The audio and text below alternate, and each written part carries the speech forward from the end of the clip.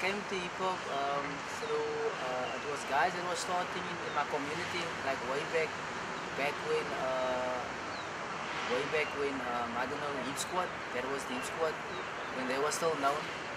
So all those guys, and they had events at the club cheers and things like that. So I saw these guys practice at the park. That was my first interaction to what these guys were doing on the park. They were like just practicing for what I had no clue for what it was.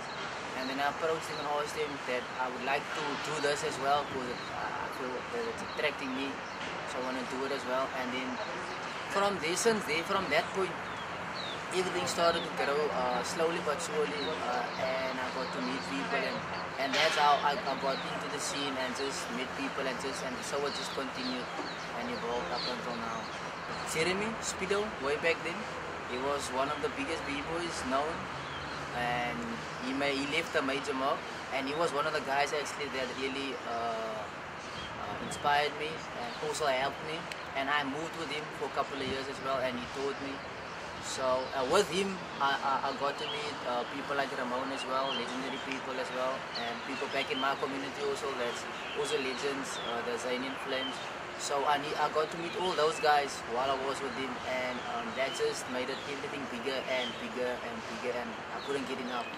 I mean, for B-boy to travel, first of all, that's a major thing. And to do competitions, that's also another major thing.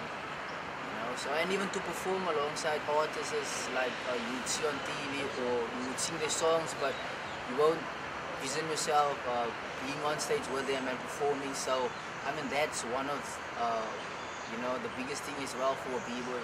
So there was like performed with DDD, with Loiso, Danny K, them, and Tauza. So all those guys, those local artists, it's something big for a b-boy, to actually see a stage with him. And obviously also people that also left a mark, like Jeremy, to perform with him was something big back then, and it still is.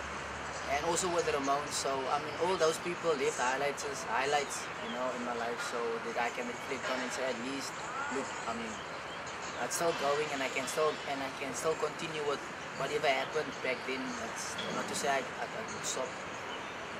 I've been to Dubai, London, Paris. I've been twice to Paris, and I traveled the whole of Germany. I traveled with a company called, it was a production company, more of a theater. It was based on different type of acts, acrobatic acts. So it was actually a circus, and we traveled the whole of Germany. And I went to Switzerland, Austria. So all of those places I've set foot on, and Portugal also. So for me, it's, I mean, I can't actually put it in words, man. It's too big to describe actually. So, but that's one of the places that I've touched down on, and obviously South Africa. After I took on b-boying, the music that was exposed back then was conscious music. Music that would inspire you, would move you, would relate to your situation, whatever it is you're in. And so I mean, hip-hop at that time was more conscious, and it had that weight that it brought more positivity over. I carried more of that over, so for me it was, I don't know, after listening to the music and obviously the lyrics the guys are expressing themselves in, was something for me to really think about that. I mean, these people, and to listen even to an MC as like, I mean, you're listening to his voice, you're listening to what he's actually trying to bring across.